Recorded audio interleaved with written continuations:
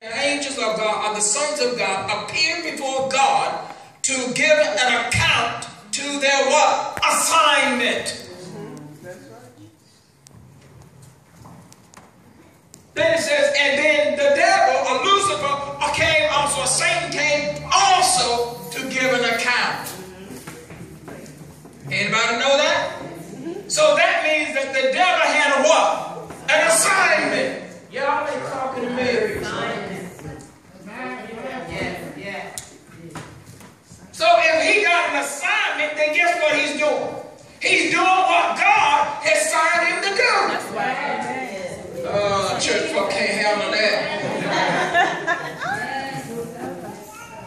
Church folks can't handle that. Because preachers are afraid to give you the truth and continue to think that we are not supposed to suffer and go through things. But every prophet that I ever studied and searched out went through rejection, went through heartache, went through pain, was beaten, was destroyed. Some was even killed because they loved God. I'm here to tell you that the thing that you're going through is designed by God to develop you into His image and in His likeness and what He wants. You can tell me I'm not in the image of God. No, you're not. You're in the image of Adam. Right. Yes. Go to the book of Genesis. I think it's chapter 5. And it reads this way. Adam was made in the image and likeness of God. Right. And then it says, Seth was made in the image and likeness of Adam.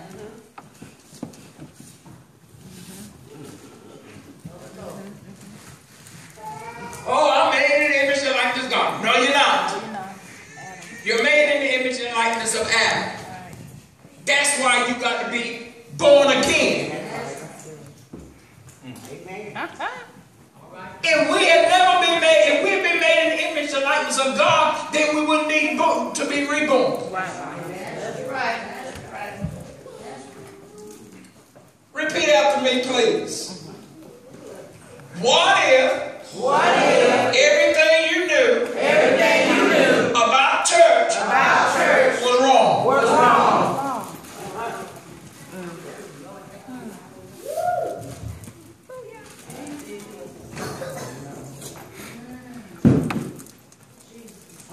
Oh my God. So, our subject this morning is have faith in God. Amen. Paul says in Romans that faith cometh by hearing, hearing by the word of God. The preached word of God. The word of God must be understood in order for you to trust God. Yeah. Trust comes after your faith in God. That's right. You can never trust until you have faith first. Trust means security, rest, confidence. Faith is believing without actually seeing. Faith comes because you heard, and then you believed and acted or conducted yourself to what you heard. You guys don't even realize it, but you practice faith every day. You get up in the morning. You start getting yourself ready to go to work or to go to school. That's faith. You get in your car, you get on the school bus, and you're heading to a place that you're believing that you're going to work or to school. When you arrive, that's faith. In its most simplest form, and yet we miss it. Watch this. You have a desire in your heart to do something or to become a person, and you start doing things according to what you want to be, your desire. That's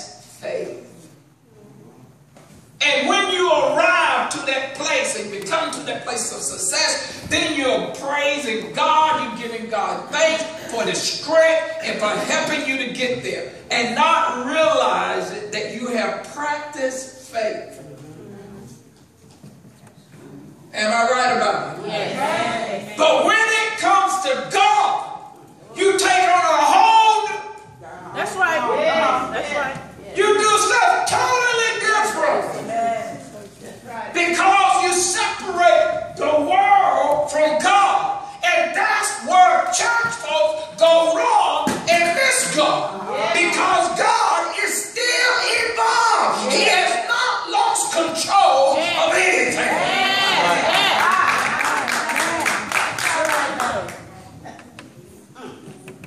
Somehow or another, we put God in this and take God out of that. When we will say the word that God is all power, all strength, and all might, and it's just words that's flowing out of our mouth. If the wind blows, it blows because God moves. That's right. Bird flies because God gives him power to fly. Yes.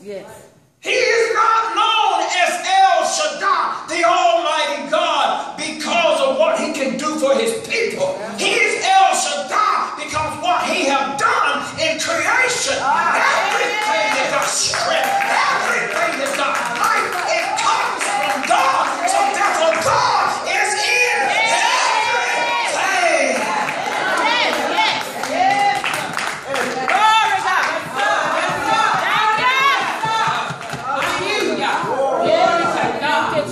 Why do you want to take God out? I'm going to go back again. God gave the devil an assignment. And his assignment when he was kicked out of heaven was to deceive man that he's getting ready to put in the earth. So the devil, the scripture said the devil was kicked out into outer darkness. And outer darkness was the earth before God created it. Right. So when God began to create, the first thing he called to happen was light. Yes. And the light separated the day from the night when he created the sun and the moon.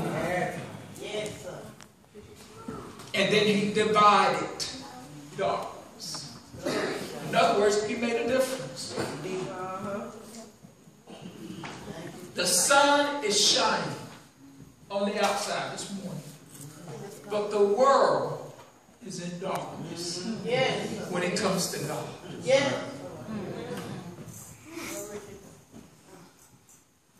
Some of you feel guilty if God tells you to stay home. You feel guilty because you feel like you're going to miss God.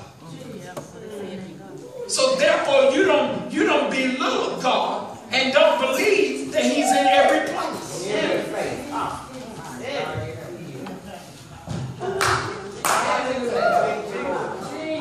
I need God, so I got to get to work, church. You leave home where God is, and you come to church, and still don't get what you need. But when you come back home and begin to pray, then God begin to talk to you. Look at your neighbor and say, have faith in God. Have faith in God. Glory God. Thank you, Jesus. Hallelujah. My God, my God, my God. Let me go to a text here. 7/8 division of Psalms. Yes, God.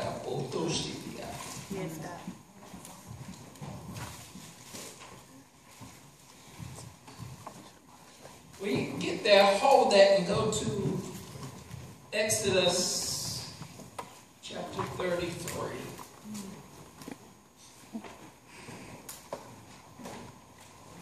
Exodus chapter 33, verses 1, 2, and 3.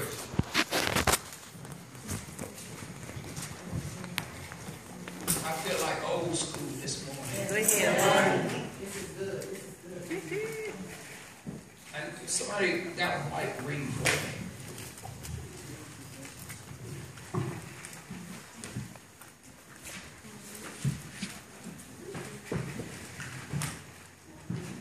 Then the Lord said to Moses. And the Lord said unto Moses. Now listen. God is talking to Moses because Moses' assignment is to take the children of Israel out of Egypt into the wilderness and into the promised land. Right. God did not call Aaron. Right. God did not call Joshua. God did not call Renee. God didn't call Elijah. God didn't call John. God called Moses because what needed to be done was assigned to Moses. Look at your neighbor and say, do I know what's been assigned to me? Do I know what's been assigned to me? Hello? It could be, you could be out, things are not working for you because you're trying to do somebody else assigned. Sit down and get moving. So the Lord spake unto Moses. Go ahead, read. Depart and go up from here. Go ahead. Depart and go up from here. Leave. This is where he tells him to leave the mountain. Depart and leave this mountain. Go ahead. You and the people whom you have brought out of the land. Everybody that you brought out of Egypt. Read. To the land which I swore to Abraham, Uh-huh. Isaac, and Jacob. Uh-huh. Saying to your descendants, I will give it. Now listen. He says, I need you to do what I promised Abraham that I would do. Abraham could not bring them out of Egypt because he didn't have the promise. He didn't have the seed. He had children, but he didn't have the many nations. Go ahead. The many nations it came out of Abraham in the form of Isaac, and then out of Isaac came Jacob and Esau, and then out of Jacob came 12 nations. God could not fulfill his promise until 12 nations existed. So he had to wait thousands and thousands of years. Look at somebody say, process of time. Process of time. So there are things that God has given you that's going to take time. But before you got started in what God has called you, God probably talked to your mama or your grandma or your daddy before he gave it to you. Maybe he even spoke to your pastor or another prophet about your assignment. But you have to understand that it takes time and process for what God wants you to do. When Moses was born, the sorcerers, the astrologers came to Pharaoh and said, we have seen the star and it prophesies unto us. This is another message I need to preach on. That there shall be a ruler that shall rise up and come against the king or Pharaoh rather. And then Pharaoh went out and he said, get the swordsman and kill all the male child, 2 years old and under. We want to stop this deliverer.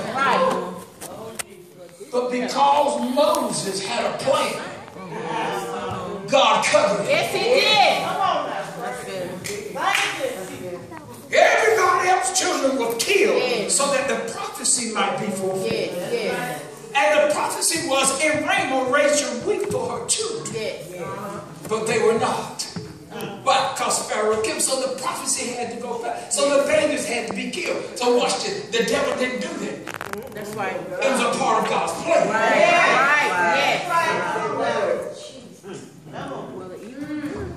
I know church folks are having a hard time right now. But see, if you understand how God works. My God, in the book of Jeremiah, he says, not Jeremiah, it's Deuteronomy. He says, I heal, I kill, I make alive. Nobody do this but me. Jesus. Talk to the prophet. He says, I put up a king I take him down and put him another. Roman, he told the prophet, he says, the king's heart is in my hand.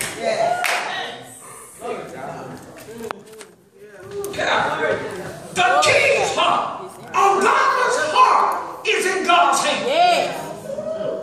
Every president that ever comes up, every man or woman that ever comes to a high position to rule and govern on the hearts of men, God puts them there, and God has their heart. Yes, he does. Yes. And whatever they've been assigned to do, they're going to do it. And I don't care how much you come against them and how much what God has said is going to come to pass. God, the only time God will send an angel is when you need more faith. The only time God will perform a miracle is when you don't believe. But when you believe, God don't need to perform a miracle nor send an angel. Why? Because he gave you the power to do it. This is what we don't understand about ourselves. Oh, we say, oh, here we go. After that the Holy Spirit will come upon you, we shall have power. And then the next question you should ask yourself is power to do what? And you just get stuck in this area. To cast out devils, to heal all manner of sickness and disease, and do all of that. And that's all you do. Speak in tongues, dance, and have church. But then in your everyday life, God is not there. In your daily walk with God. God said it to Moses. So God has spoken this to Abraham, and he says, I got to bring to prayer. Notice the word, King James, he said, which I swear unto Abraham. And that word swear is referring to the covenant that God went into with Abraham. Yes. 17th chapter of St. John, 17th chapter of Genesis, God caused Abraham to go into a deep sleep. And the scripture says, and God came down in the form of a pillar of fire and walked between the dead animals. And then taking the scripture says, and he took an oath to himself and says, if I don't bring to pass everything that I have promised you, Abraham, he said, then let me die the death. The writer of Hebrews says that God, seeing that there was nobody greater than himself, he took an oath to himself. And this is the promise. Abraham, if I don't bring to pass what I promised you, then I'm going to kill myself.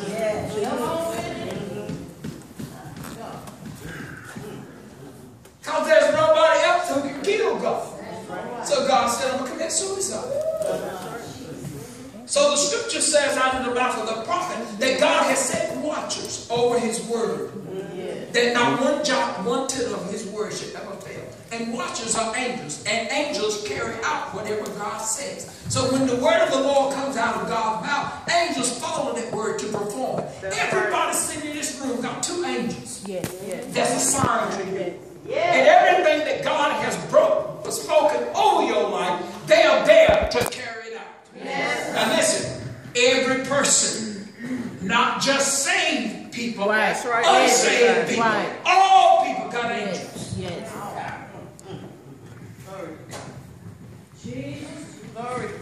And here's the statement that we make. I don't know why these people are so mean. They are so evil. The devil really got them. That's where we go. You're not realizing that they're actually doing. That's why when I was 15, 16, and 17 and doing the stuff that I was doing, because at 18 was when I was assigned by God to get saved. He couldn't save me at 12. He had allowed me to go through some things. So that when that time came, when I reached 18, May in 1973 on my knees asking God, saying this prayer. Now lay me down to sleep, was raising on myself, 18 years old, that's what I'm praying. And then God, out of audible voice, speaks. And for the first time, I heard God speak like a man. Wow. I heard the voice of God as a man talking to me. And he says, you are a hypocrite, and you will not tarry in my sight. And immediately my heart was turned to repentance before God. Breaking past what Paul says, no one can repent truly until God gives the Spirit, what do you call it? Godly sorrow comes upon your heart. So nobody turns to God until God gives them godly sorrow. That's why Jesus said, no man comes to me except if I draw. How do you draw? I first come and give you godly sorrow. Now, if I can preach something in church and you are hurt and you get blessed, and I say, anybody want to join the church? And you come up and you repent, and when you leave, you go right back doing the same little stuff. Why? Because godly sorrow. See, you'll stop doing what you're doing when godly sorrow takes over. All right, let me keep going. I got you. Just go and read down to verse 3. I'm not going to stop you anymore. Go ahead.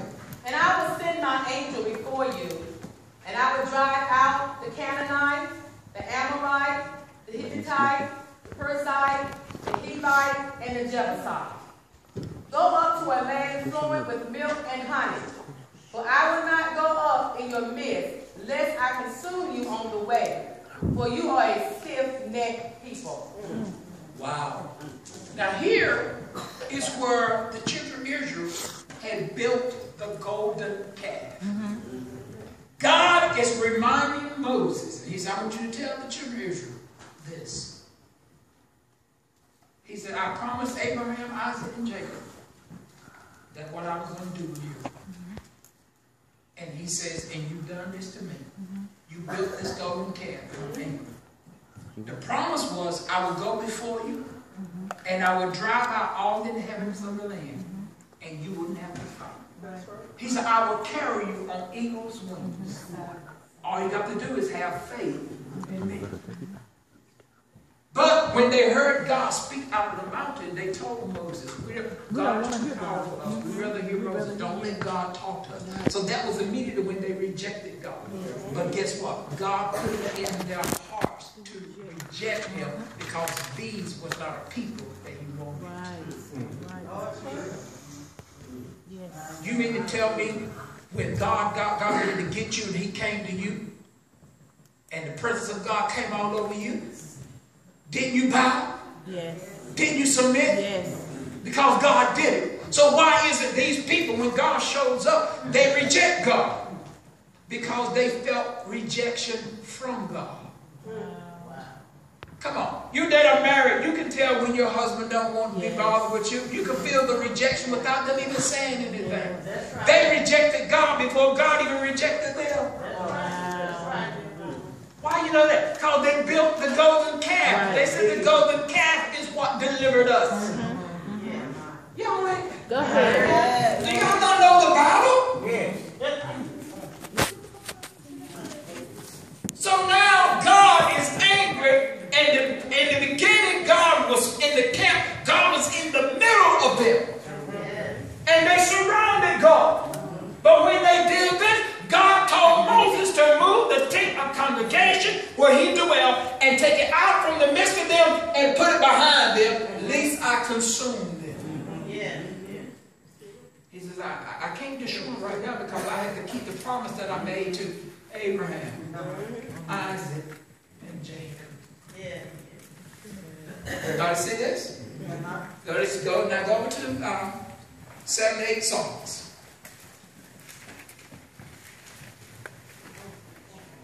I want to start at verse 12, and then I want to go down to verse 22, and I'm almost finished.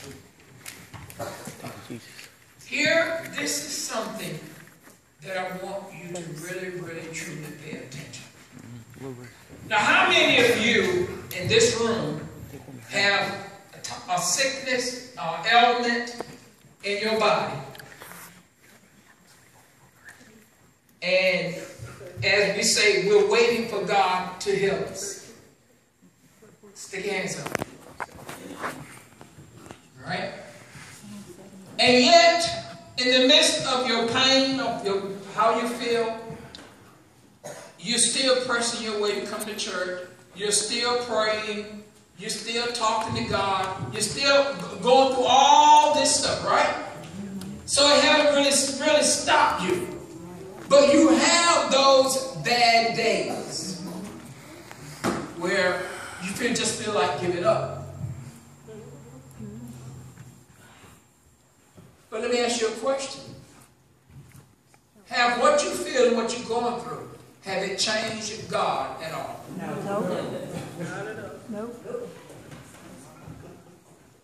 But it changed you and your feelings sometimes towards God, hasn't it? Yes.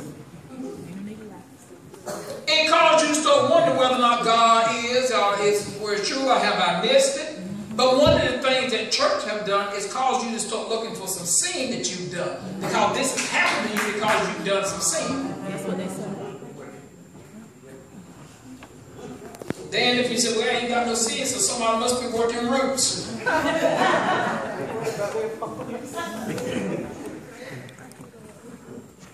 Could it not be your thorn in the flesh? We don't want to accept that.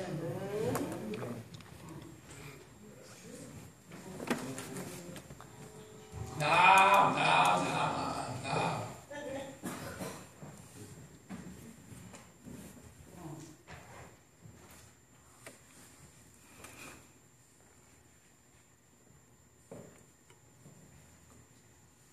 If you ever go back and read and study the book of Job, all the stuff that Job went through, the scripture says he did not sin nor lose his trust or hope in God. And none of us have been through anything similar to what Job did.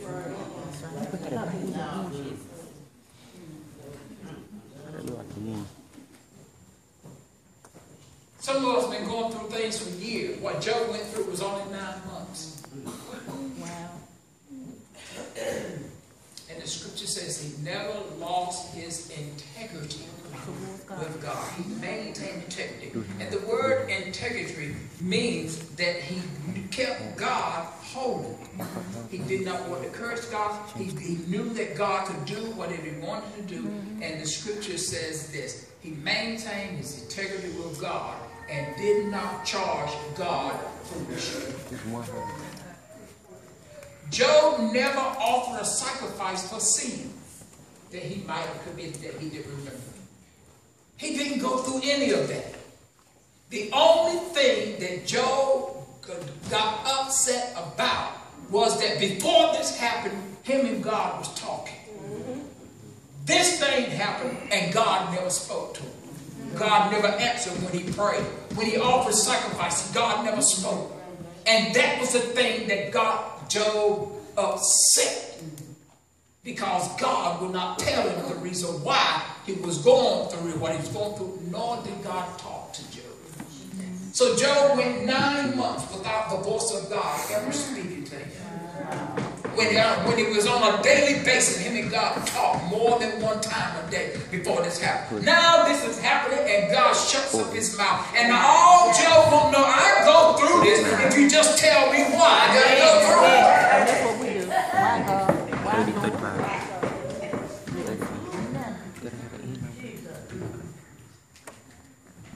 But God never said anything. But when God did, look what he said. When in one scripture, I think it's the 38th chapter of Job, he said this. He said, if I knew where God's seat was, I will fill my mouth with argument. I will stand before him and I will tell him how I feel. And then he said, I will step back and I will see how he will answer me. He said, but when I considered God, I became afraid.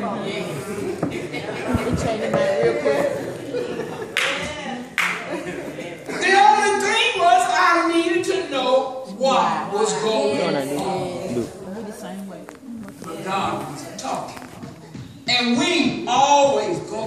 sometimes go through stuff and we be praying and talking to God, and God don't tell you the reason why.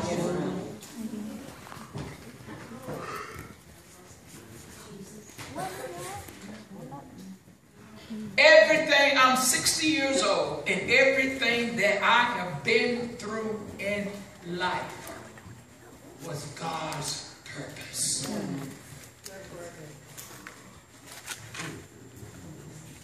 When I had learned how to accept the hand of God working in my life, and that God was all power, then I was able to go through things and not take things personally, but realize that there was a purpose behind this. Oh, yeah. Let me go ahead and keep reading. I'm about ready to get back in working wounded. Marvelous things he did in the sight of their fathers, in the land of Egypt, in the field of Zoan. He divided the sea and caused them to pass through. And he made the water stand up like a heap. Let's keep going 14. Okay. In the daytime, he also led them with the cloud, and all night with a light of fire. Okay, now stop. Now notice what he says in verse 12. He said what? Marvelous things. Marvelous. Now, watch this. Marvelous things that he did in the sight of the fathers in the land of Egypt and in the field of Zoan. He divided the sea. They saw that, right? Wow.